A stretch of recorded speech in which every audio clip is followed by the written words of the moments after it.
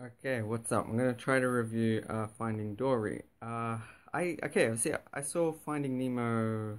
I don't think I've seen it that many times, but I saw it at the cinemas. I like it, and I think Finding Dory is a masterpiece. Though I think it's awesome. So I give it 10 out of 10. It's actually very moving, and I think it's really creative and funny as well. Very hilarious, and there's some movies you watch and they seem very heavy or weighted. I found with Finding Nemo, I found it compared. I've loved all the other Pixar movies up to that point. I was a huge fan. Monsters Inc., the Toy Story movies, A Bug's Life. I think is really underrated. But Finding Nemo, I still really liked. My rating that I gave it was 10 out of 10 because Pixar is so consistent. The amount of detail and graphics, just the visuals, the look of it.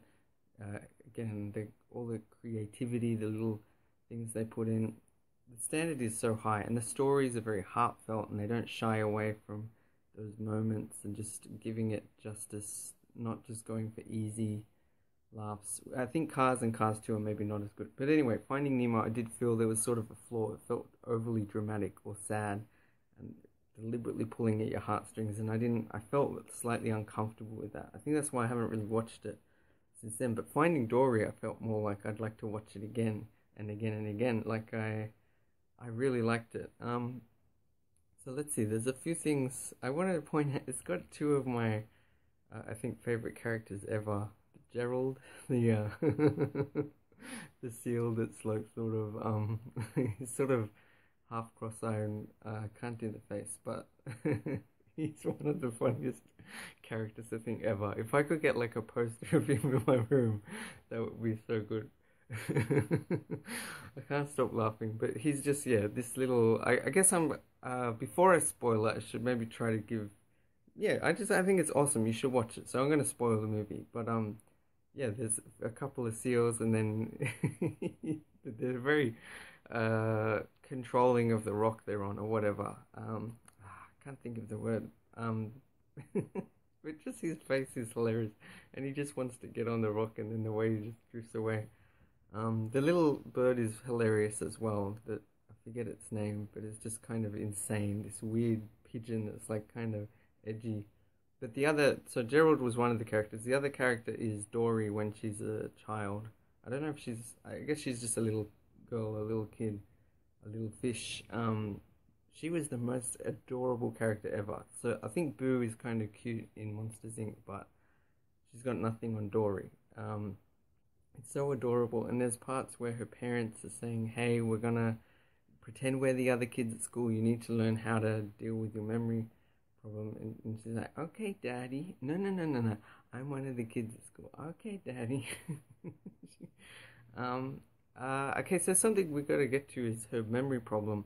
I think it reminds me a bit of Memento, where what I felt watching that movie later on was realizing it's not just about, like I said this with The Lost Weekend as well, it's not just about memory loss or The Lost Weekend about alcoholism. It's about something more universal. I think everyone has a memory problem, just not to the same degree. In Memento, he has an extreme memory problem. He can only remember the past few minutes, which is sort of the same idea as Dory. Dory's even more extreme. Everyone has that issue, though. We can't remember everything, and we do forget things from our childhood that are important to us. Some people lose track of who they are, and they become something they shouldn't have been. But anyway, so I think once you understand that, maybe it can be mildly annoying at the start when she's constantly got the problem, but that's just the character. That's who she is. So let me see. I really liked one detail is as she learns, I saw it a few weeks ago, so I might have forgotten some things, but as she learns about her childhood, it's not every one of those things she remembers. She sort of has a moment and clicks. Not all of them actually help. They don't all progress the story, but that's not, they don't progress the plot. But she keeps thinking about them anyway and says them out loud. And I think the focus is more on her journey, her discovering, oh, there was that place, and we used to, I can't remember the details, but none of it helps her get any closer, but that's not why she's excited. She's excited that she's remembering something and that it means something to her, and it gives us these bits and pieces, patches that put together a story, and it is a meaningful story. I remember the same thing happened with Brave. I thought I can predict what would happen, and it didn't take the direction I thought it would. Brave ended up being really good. I was worried, it's just going to be this very. I don't know why I doubted Pixar at all, but with this movie, I also thought, okay, Dory's going to go back. She's going to sort of find her parent, or find out that her parents are lost, that she'll never see them again, and that she'll learn she was with her family all along, Nemo and Marlin, and that's what family is. But it wasn't just that. It was much more significant. The part where there's a lot of moving parts that I think are done really well, again, on an adult level, or any level, as a human being, as a living thing.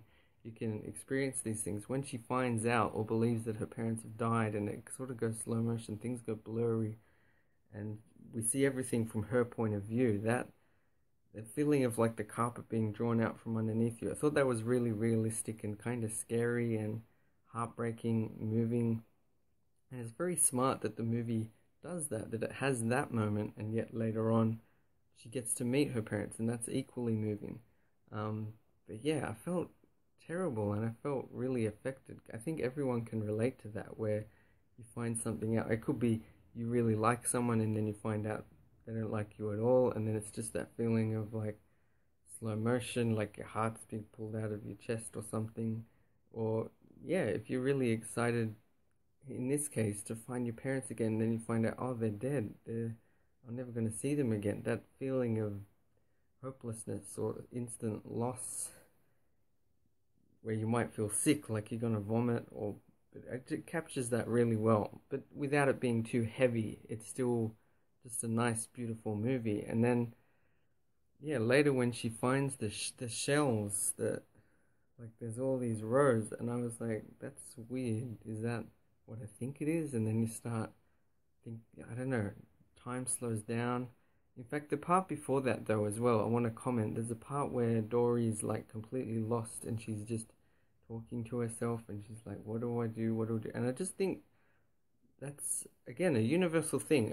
I don't want to read too much into it, but when you go through big things in life, you have a real, a death occurs in a family, or just something, you lose a job, something major, a major change in your personal life. Sometimes you can feel lost, and you can just think, okay, where do I start from here? What do I do? What have I got? And to me, that's what that moment is, when she's just looking around and she can't see anything in the ocean, and then she sort of sees some, I guess, coral or whatever, and she's like, or kelp, whatever, and she goes towards that. It's like the only thing she knows. And I think that's what we do as humans. Whatever we have, the only thing we can latch onto, we go with that. And then just one step at a time, she starts pulling things together and trying to do something. I don't know. Anyway, she finds the shells. I'm probably being really vague right now. And follows the shells, and then sees her parents in the distance. And we want to believe that it's real, but we don't know. Is it just an imagination, a vision? Is it another memory? And then it's a real moment. And I like how there's this part where she's in between her two parents, and her parents cuddle up to her. And it's kind of a cliched image, but it's done so sincerely, a lot like with all the Lord of the Rings moments, the acting, the dialogue, a lot of it's like, it seems really typical, but it's done so heartfelt that it completely works, you don't have to be so cynical. It can be beautiful, and it can be moving, and yeah, that part is really nice, and also just the story concept that they did the smartest thing, which is basically to try to sort of find Dory, but they couldn't find her there, so they thought, we'll stay in this area where we think she went missing, and then we'll set up lots of shells, because she likes shells, and she should follow shells. I like shells. I remember she says there's a little fish, and then tries to lead them there, and the fact that they're so devoted over time, that they keep bringing more shells there, it's deeply moving, and that there's no extra complexity. They're just a sort of purely loving family. Another part that's moving is when the way she goes missing, which we find out step by step, and then the guilt she feels.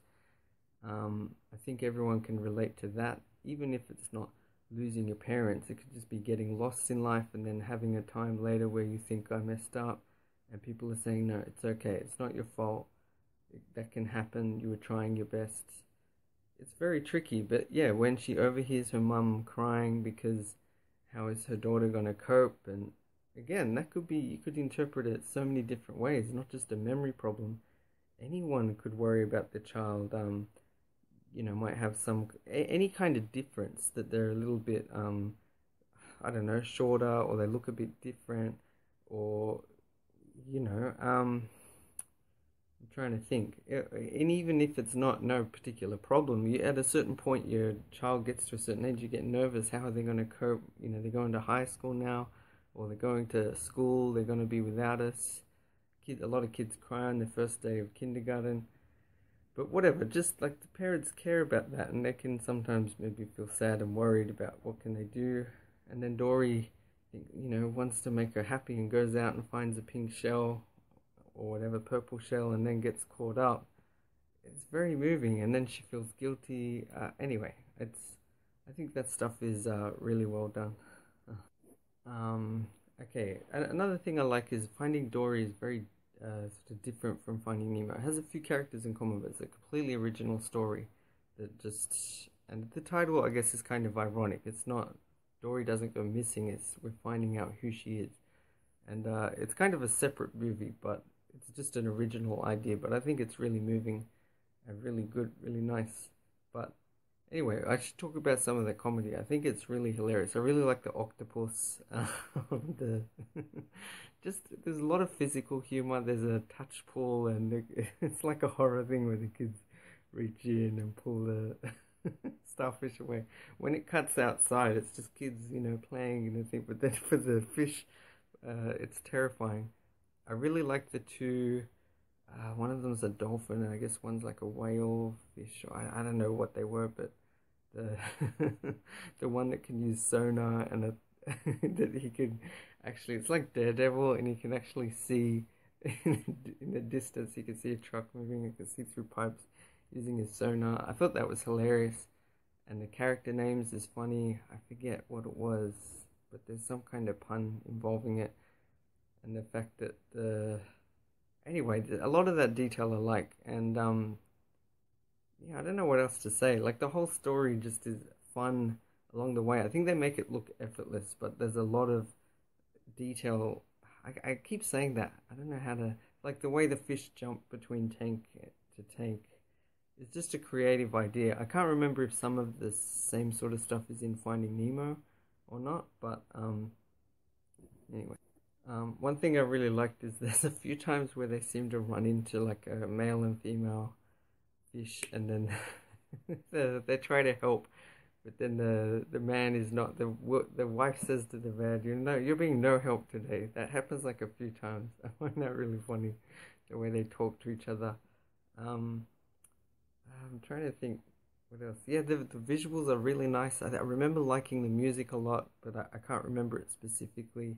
I just think the way it plays out, it really builds your anticipation, and you really care about, Dory really wants to know where she came from, and she clearly loves her parents a lot, and it's like she can sense that, and it's kind of a nice idea that even with her memory problems, she's able to remember those things again, and she's come up with coping mechanisms. There's a part where Marlon makes a comment that's kind of insensitive, and then he feels bad, and then the way it gets resolved, I think, is really nice. I don't know. I think the whole thing is very mature. So anyway, I think it's an awesome movie, but yeah, really deeply moving, and not just like, can apply to a lot of universal human emotions and things that, the most difficult things in life that we go through. A bit like Inside Out, which I think touches on, I don't know, things like depression maybe, or even just any change in life, losing hope or losing your belief in something, a hobby that you used to have, that you used to love, and then you start, and the way people police themselves, and we police each other with being, you can't be silly. But that's in Inside Out. I just think similarly, Finding Dory is just anything to do with any weakness really that you have, not just memory, but anything that means you can't quite fit in, that you can't live up to the standards, or anything that separates you from your family somehow. Not necessarily physically, but it could also be emotionally. I'm sure there's cases where people run away from home, or there's a disconnect, and then trying to resolve that, trying to backtrack and find who you are. Anyway, I don't know if I'm reading too much into it. I think it's, yeah.